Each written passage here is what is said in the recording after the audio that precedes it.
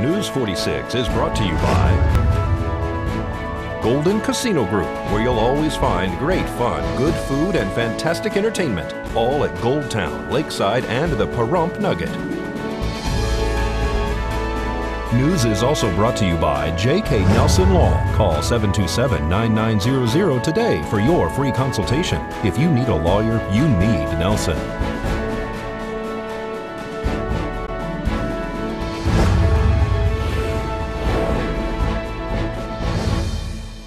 Tonight on News 46, landfill fees are waived to demolish a motel. A vehicle loses its load on the highway. And the 4-H Club offers many classes to area kids.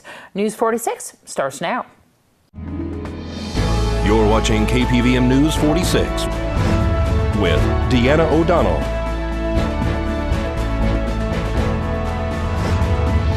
And Eunette Gentry. News 46, local coverage you can count on. Good evening. It's Tuesday, March 2nd, 2017. I'm Deanna O'Donnell. And I'm Eunette Gentry for News 46. The Board of County Commissioners discussed waiving the landfill fees for demolition debris from the Sundowner Motel located on Highway 95 in Tonopah. Let's go to item 20. This is for possible action discussion.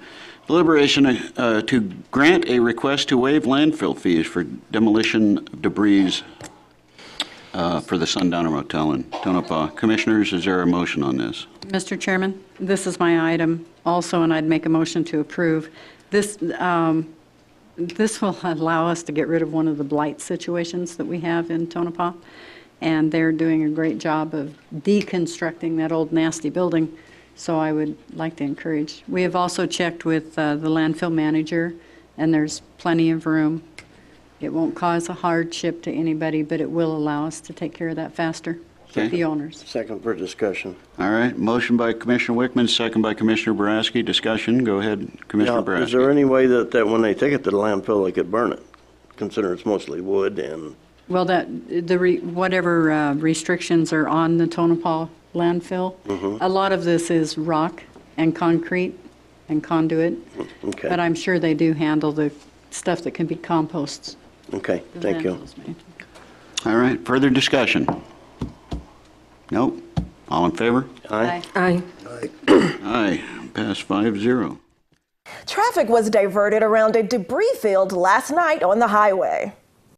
Nevada Highway Patrol and a deputy with the Nye County Sheriff's Office blocked the intersection at Highway 160 and Basin Avenue last night for approximately 3 hours to clean up debris that had fallen from some type of vehicle. Nevada Highway Patrol told News 46 that the glass appeared to be from some kind of beer steins and that it didn't break down like automobile glass does. They were concerned about the damage done to vehicles crossing through this intersection. The debris field was very large and took many hours to sweep it off the roadway. There has been no reports of any tire damage at this time.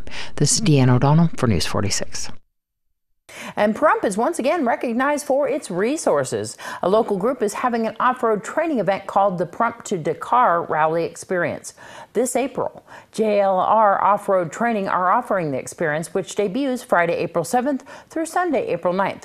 Participants can register for either a 2- or 3-day event. The Pahrump to Dakar Rally Experience begins with an intense 1-day map book-style rally navigation taught by a 3-time Dakar State winner.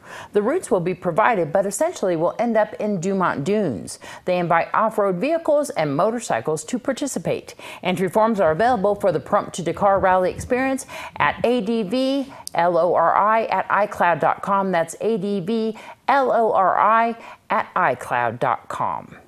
Las Vegas officials are looking to crack down on nuisance smells with a piece of equipment called the nasal ranger, which is used to determine whether a smell is potentially harmful. The $2,000 device brought before the City Council on Monday could help enforce a proposed odor ordinance. Code enforcement officials would take readings of the air using the nasal ranger by holding it up to their nose and inhaling. Property owners who fail to comply with the odor standards could face fines of up to $1,000.